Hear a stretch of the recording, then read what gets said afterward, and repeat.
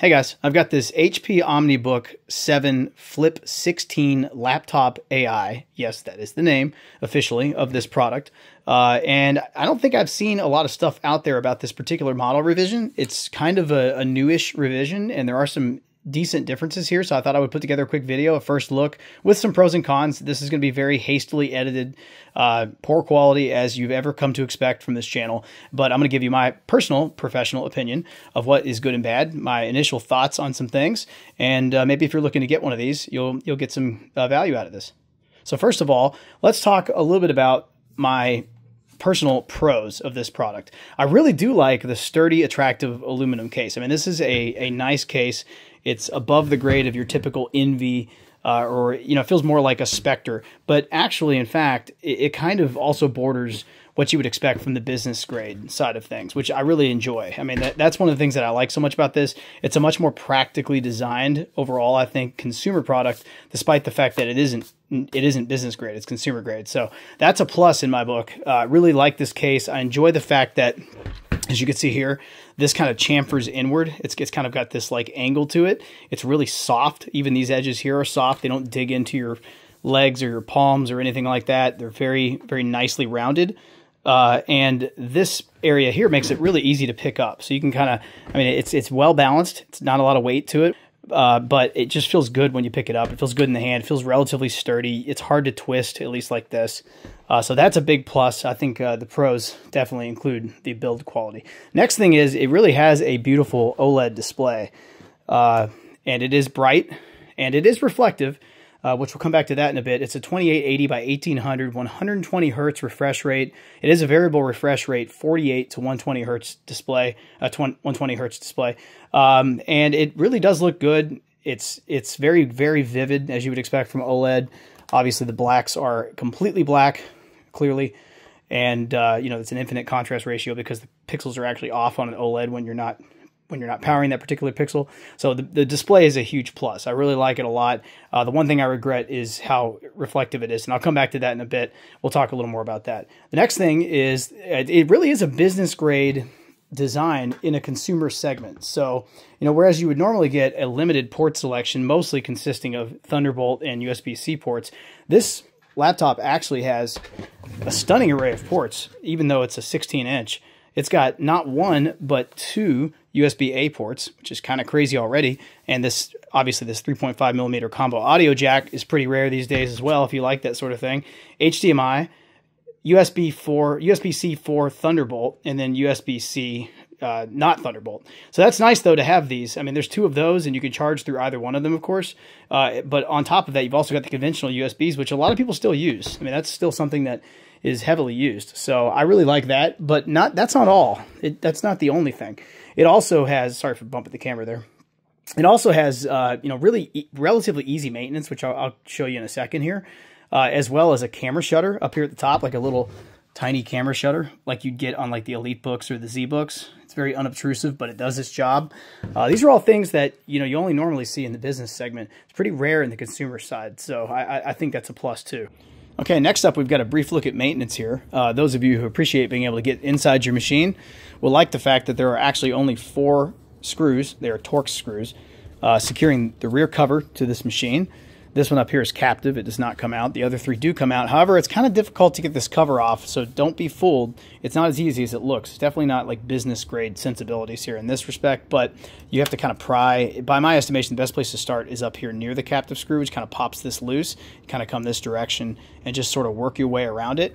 Once you get the top part separated, though, you can kind of just carefully pop this off, and it just kind of disengages all the clips, and then you get this for the internals. And as you can see here, you've got a few things that are replaceable or that are maintainable. The first, obviously, you've got your fan and your heat sink, relatively easy to get to. Typical screws there. You've got your WLAN adapter, the battery, of course, and it's nice that there aren't any like plastic trenches for cables and things like that around the exterior of that like there are in some laptops, so it's pretty easy to replace that. I'm trying to center this up for you. And then, of course, you got your SSD, which is maybe the most important thing of all. Let's see what we get here underneath this heat shield. See what model that we got in the SSD model lottery.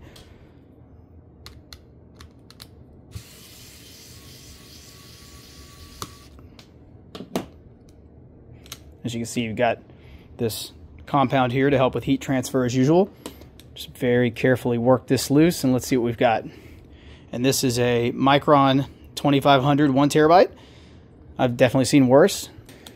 So anyway, yeah, relatively easy to get into, except for the disengaging of the cover around the perimeter. You do have to be careful with that. You won't be able to do it without some sort of tool. Very carefully, of course. You don't want to, work too diligently with it. I don't think you're going to get it with plastic. I doubt it. I mean, they tell you to use plastic scribes on a lot of these. I have a lot better luck with these really fine, really thin metal opening tools in this case. You just got to be really careful with it. The next thing that's definitely a pro is the performance. This is the top-end Intel Core Ultra 7 258V CPU. It is basically the most powerful Intel Meteor Lake CPU of this segment you could find. It is a 28-watt TDP CPU, and it does have pretty powerful integrated graphics, despite the fact that they are, in fact, integrated. It is the, as you can see here, the Intel Arc 140V GPU. It does have shared VRAM, of course, but the VRAM is, it's a lot. It's 16 gigs of shared VRAM. Speaking of memory, this particular configuration comes with 32 gigs of DDR5 8533, which is pretty darn fast. I mean, it is soldered. You cannot upgrade the RAM. You cannot replace the RAM, so you might consider that a negative, but there are not a lot of laptops these days that are this thin and light that allow you to do that, so that's not necessarily surprising. Probably the only thing that even comes close to that, to being sort of this portable, is like the EliteBooks and the ZBooks. They do still have modular RAM, which is pretty uncommon these days. So that, I mean, it's a powerful setup here. And of course your SSD. This may be a lottery here. This one in particular is a Micron, which I'm happy with. It's pretty uncommon to see, the Western Digitals and the SanDisks, I think, in the HPs, which I have been pleased with because I don't like those very much. And let's look at some of the benchmarks really quickly here. If you want to just take a look at those on the screen, I've got Geekbench CPU, Geekbench GPU, and Crystal Disk Mark for anybody who's so interested. But the bottom line is it performs very well. It's very quick. And that kind of segues into my next pro, and that's the quiet, cool operation pretty much all the time. This thing almost never is that audible, if audible at all. Like right now, the fan is not running. You can't hear it. And unless you really stress this thing, it just doesn't turn on. I mean, even running Geekbench, it wasn't even hardly audible at all, which is pretty impressive. So you'd have to really stress it a lot to make it a loud and warm machine. I mean, even it only gets lukewarm in this region, definitely comfortable on the legs. These are all big pluses in my book. And then the next thing is the speakers are actually quite good as well.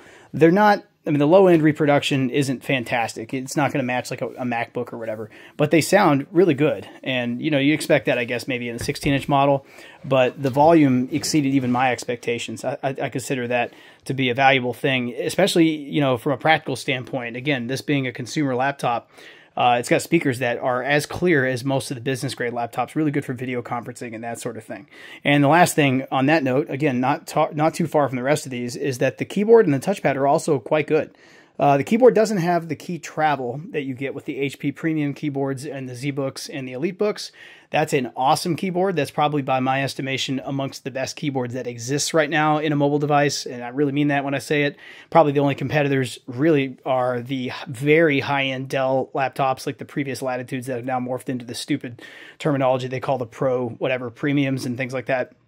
And the MacBooks, of course, they have very nice keyboards as well. But these are all, this is a very good keyboard. Touchpad as well, it's quiet. The clicks are defined, but they're not noisy. That goes with the keyboard as well. The typing is quiet. The feedback is very good. The travel is short. That's what lacks based on when you're typing. You immediately notice that it feels more like an Ultrabook keyboard, but it feels more like a really high-end Ultrabook keyboard. And finally, I do have to mention that I really appreciate the fact that it's a dark-colored set of keys with white lettering, so that when your backlight is on the keys, it doesn't obstruct your view of it in the day. So that's a big plus too, because a lot of these laptops in recent years have opted for like more blending colors, and that's not very practical. All right, so for some quick cons here, and I've only got 5 of those versus the 7 Pros. The hinges are a bit wobbly. I mean, this is not something you're going to notice when I'm using this thing probably, but I'll try. When you're typing, when you're sitting somewhere that it's particularly bright, you'll notice that it does wobble. It's specifically noticeable when you're doing any kind of video conferencing, which I'll show you here in a little clip. And this is the integrated webcam, which actually is quite good. Not sure about the audio, so you'll have to let me know what you think. I'm outside right now, and it's pretty windy. And you can hear a lot of birds. I'm not sure if you can hear those here. Let me know what you think.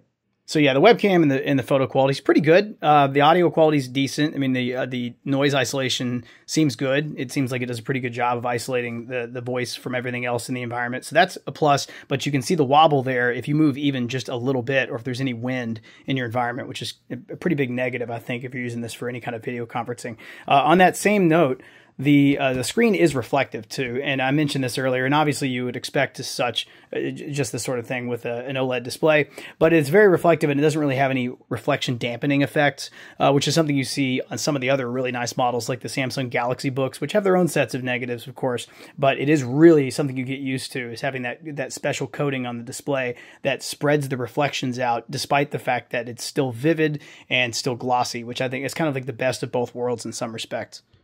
Number 3 is really brief. I'm not going to show you anything else about this because I showed you earlier when I was taking the thing apart. I should have mentioned it then.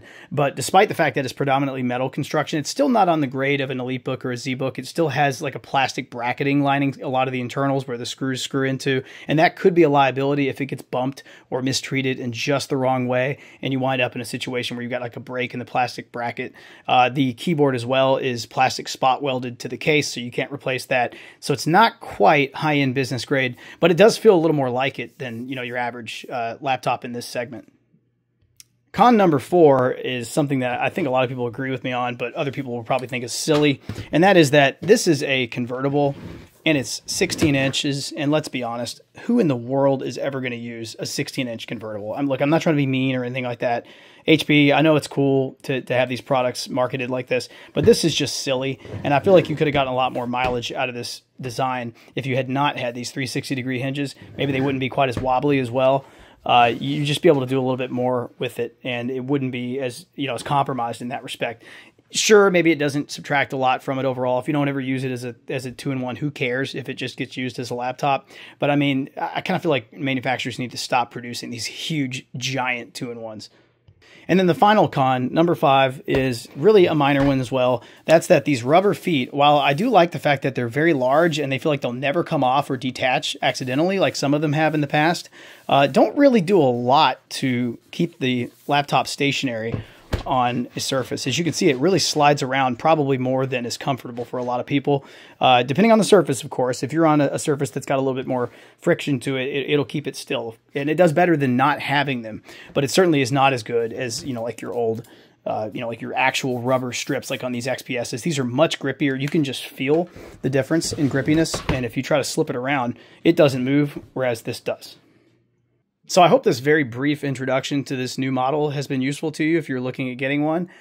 This is not something I'm going to be able to revisit very frequently because this is actually a machine I purchased for a client that he's going to be picking up very soon. But you can get it right now if you're interested, and the price is quite good with these specs. It's got the Intel Core Ultra 7 258V, like I mentioned, 32 gigs of DDR5 RAM, and the 1 terabyte SSD. It's available at Costco currently. Oh, and with the display too, which I believe is an upgrade. The OLED is at Costco for basically $1,000. And Costco, of course, also carries the benefit of gives you the extra 2-year warranty versus a 1-year, which is what you typically get. And if you buy it with a credit card, most credit cards, of course, extend the warranty further by another year, depending on your credit card.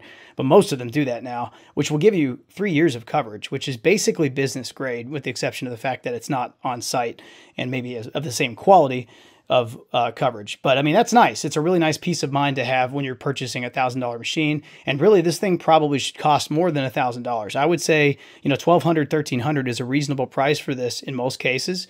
If you can get it for $1,000, I'd say that's a steal. So maybe take a look at that if you're interested. And I hope you've enjoyed this. If you subscribe, you'll see more of this kind of stuff just sort of randomly on no sort of schedule. And I'll talk to you in the next one.